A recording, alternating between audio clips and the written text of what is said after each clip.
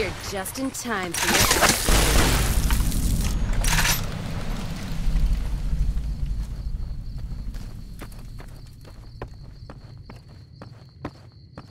Open fire!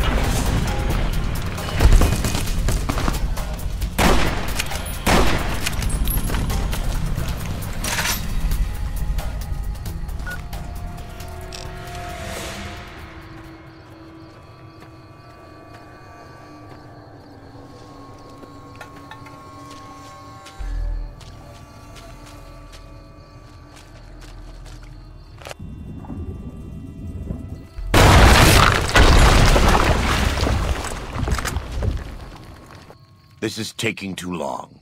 We can't let salt-upon wounds escape. I'm going to find a way around. God willing, we will finish this together.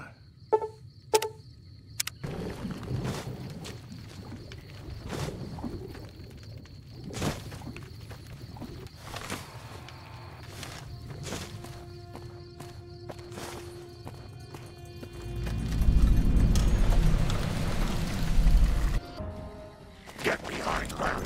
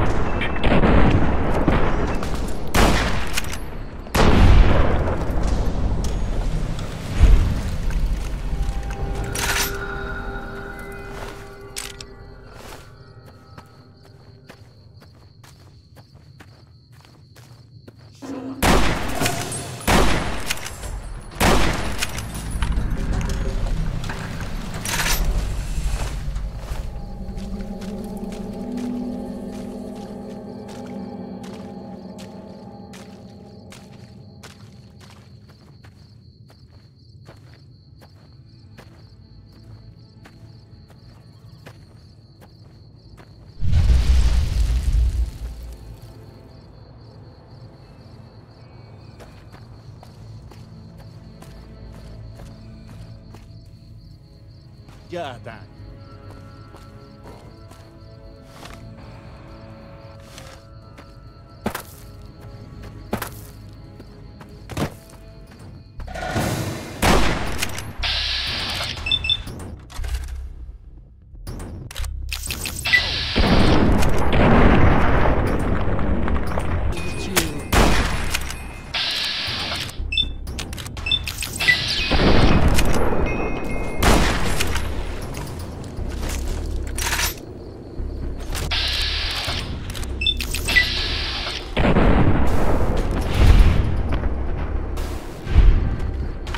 Guano Buen.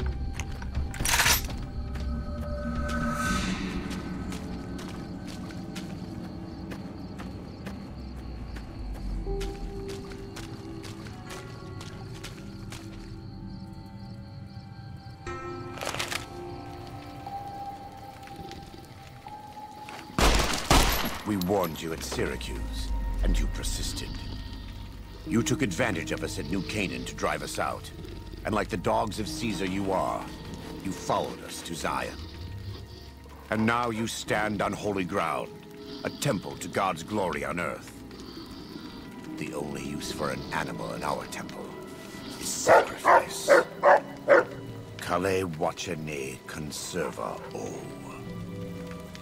You understand me, don't you? Don't you? Outman. Kunaman mad. He killed all white legs. You talk. You stop.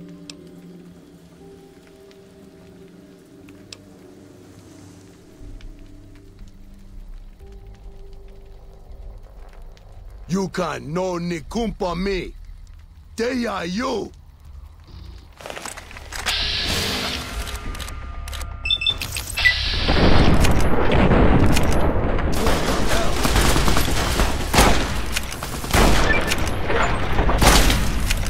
It's the same end he would have met if he had died on his knees. But I suppose this was for the sake of the dead horses and sorrows. Still, thanks to your help and the grace of God, the Whitelegs won't be troubling Zion anymore. Let's go find Daniel. Tomorrow we'll be here soon enough. And there is much to do. That should have been avoided. And so it was that the conflict between the New Canaanites and the Whitelegs was finally resolved. The courier's involvement had tipped the scale, shifting the fragile balance of power. Despite their defeat at Three Marys and the death of their war chief, the Whitelegs were determined to pursue the other New Canaanites. But when they finally tracked down their prey in Colorado, they discovered the tables had been turned. The Whitelegs who survived the New Canaanites' ambushes were hunted down by dead horses before they could reach the safety of the Great Salt Lake. When word of the Whitelegs' diminished numbers reached the 80s tribe, war was declared. And by year's end, the Whitelegs had been wiped out. The Sorrows fought beside Joshua Graham and the dead horses, eradicating the threat the Whitelegs posed to Zion. When the courier and Joshua Graham felled Salt upon Wounds, their victory was celebrated with a great feast. The Sorrows' transformation from a peaceful, timid tribe into a proud and warlike people broke Daniel's heart. He tried to take solace in the knowledge that they would remain in Zion, but it was a small comfort. The Sorrows' innocence was lost. Having helped eradicate the Whitelegs from Zion, the dead horses returned to Dead Horse Point in triumph. They remained neutral toward the Sorrows, but as years went on, there were periods of competitive friction, even violence between the tribes. The New Canaanites, Daniel especially, intervened regularly as mediators, but found it difficult to reconcile the tribes' conflicts. The defeat of the Whitelegs in Zion marked a turning point in the fortunes of the Happy Trails Caravan Company. Every 2 months, the caravan met with the New Canaanites in Zion Valley to trade. Happy Trails soon returned to prosperity. The vigilance of the Sorrows and dead horses in defending southwestern Utah, initially startling to Happy Trails caravans, soon proved a blessing. The tribes united against the 80s, driving them back from Highway 50, and thus opening yet another trading route for Happy Trails caravans. Though the courier had stopped Joshua Graham from executing salt-upon wounds, the war chief still fell in battle. The Whitelegs defeated at Three Marys. Joshua led the Sorrows and Dead Horses in tending to their comrades and burning the corpses of their foes. He continued to advocate militant opposition to the enemies of New Canaan and showed little quarter to those he fought. And yet he was changed. He no longer reveled in the brutality and cruelty for which he had been known in his former life. His inner demons, if not extinguished, were at the least appeased. For years after the defeat of the Whitelegs, Daniel did his best to minister to the Sorrows' spiritual needs. Try as he might, he could not hold back the tribe's increasing militancy and reverence of Joshua Graham. Demoralized, he returned to his family and Dead Horse Point. His failures haunted him for the rest of his days. And with that, the courier walked out of the history of the tribes of Zion and back to the gathering storm of the Mojave Wasteland.